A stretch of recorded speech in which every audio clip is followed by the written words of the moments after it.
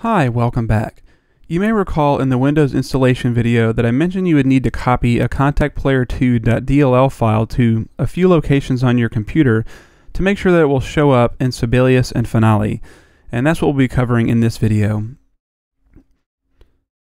So first I'll go to the Start menu, and then My Computer, and then go into our C drive here. And in Program Files, we're going to navigate to Native Instruments. And in Contact Player 2, we'll have a folder called VST Plugins, and there we'll see 3 Contact Player 2s. We're just going to ignore the 8-out and 16-out files and focus on the regular Contact Player 2.dll.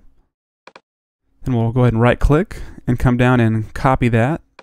Then we'll go back a couple levels until we're back to the Program Files folder. Now we're going to go to Sibelius Software. And in here, you'll see Sibelius 6, a VST Plugins folder.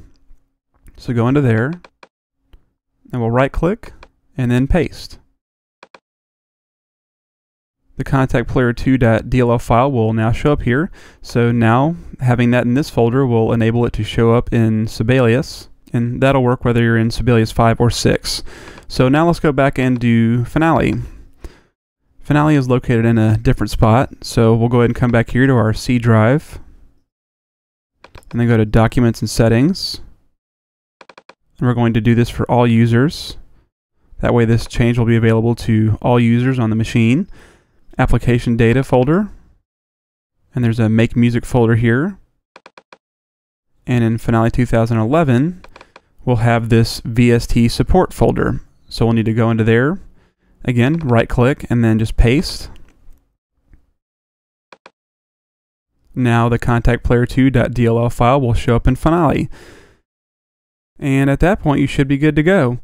You may have noticed through the course of the video there were some on-screen locations for Windows Vista or 7.